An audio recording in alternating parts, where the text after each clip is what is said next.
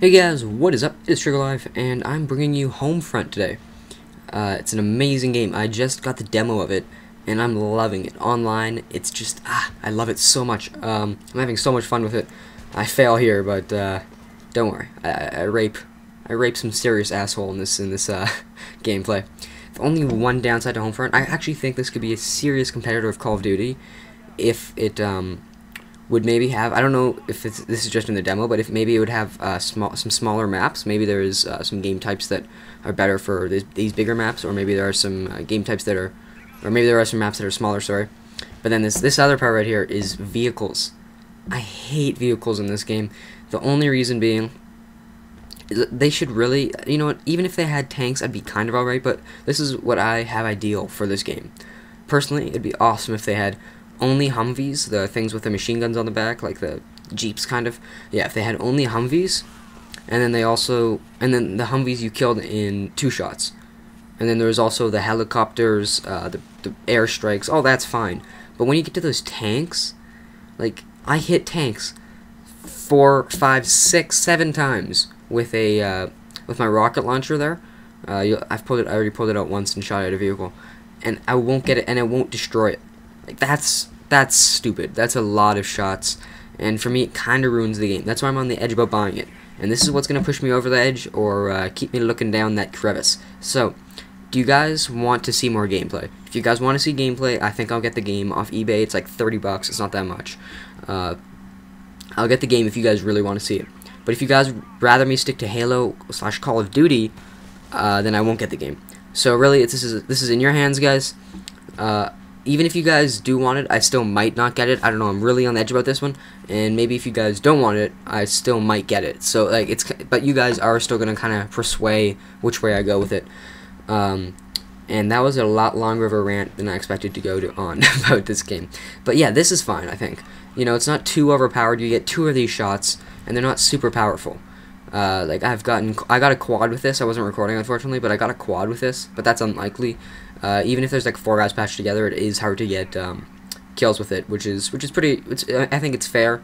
Usually gets you 1 or 2 kills, and you have to build up to get it. And I think it's definitely worth it. But tanks, it's just, they're super cheap for what you get with it, and I really think they should either be patched or something at least. Maybe it's better in the actual game. Maybe you can unlock a better rocket launcher. I don't know. Maybe you guys know more about it. But that is enough about the good old Homefront.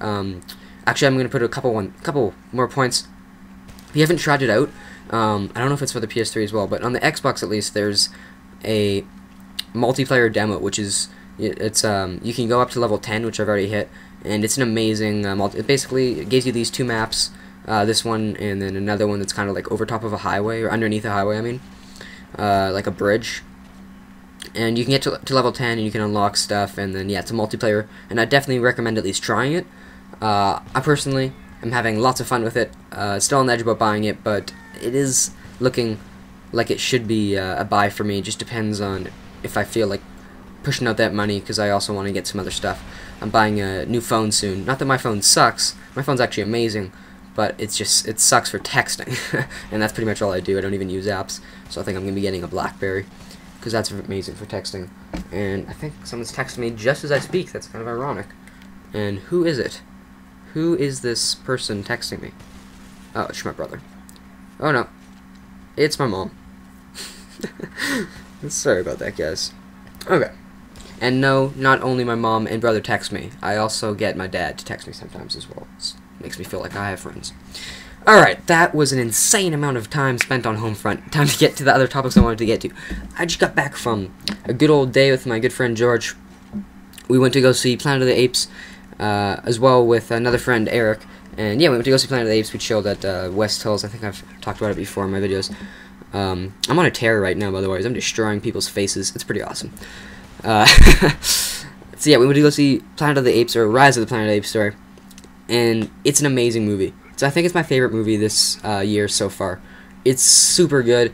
And if you're expecting, like, oh, it's just going to be another stupid action movie, I shouldn't even go see it. The first, like, hour and a half of that movie, there's, like, no action. It's pretty much all story. And the story's really well, keeps you really intrigued, and it's not even boring. I'm actually, like, you're actually interested. I personally loved it. We'll see how it does in the box office. I hope it does amazing. I don't know if they're planning to reboot the series, or this is just supposed to be just before and they're not planning to reboot it at all. If they are planning to reboot it, I really hope they don't mess it up. I hope they keep this kind of formula with a good story and everything, but it might be hard to reboot such a good series. Planet of the Apes was, I haven't actually seen it in a while, but last time I did see it, I remember it was good times. I should probably rewatch them, actually, because it'd be kind of cool after watching Rise of the Planet of the Apes. But that's that. And, oh, I guess this is touching on the Homefront kind of thing. So, the reason why I'm thinking of getting this is pretty much I have 3 more months, guys, and I don't think I can stick with Black Ops for another 3 months. I don't think I have it in me. So, because 3 more months pretty much till Modern Warfare 3, around 3 more months, give or take, I'm out of school. I don't need to do math. I don't need to do. So, yeah, the games what I'm probably going to be getting is Modern Warfare 3, and then maybe, I don't know how I didn't see that guy, maybe Battlefield 3. Depends on how many of my friends get it, because if no one's really getting it, then I'm all about online. I play a lot of online, and yeah, this I almost get a quad, I think. Is that a double? And then I think I get a triple right here. Oh no, I shoot at the vehicle. Right, don't even know what's going on in this gameplay. I actually played this just this morning. And that's pretty much all the games on my list, other than Bioshock Infinite. Rage, I'm going to wait for at least reviews to come in before I get that. And I found out it's not co-op.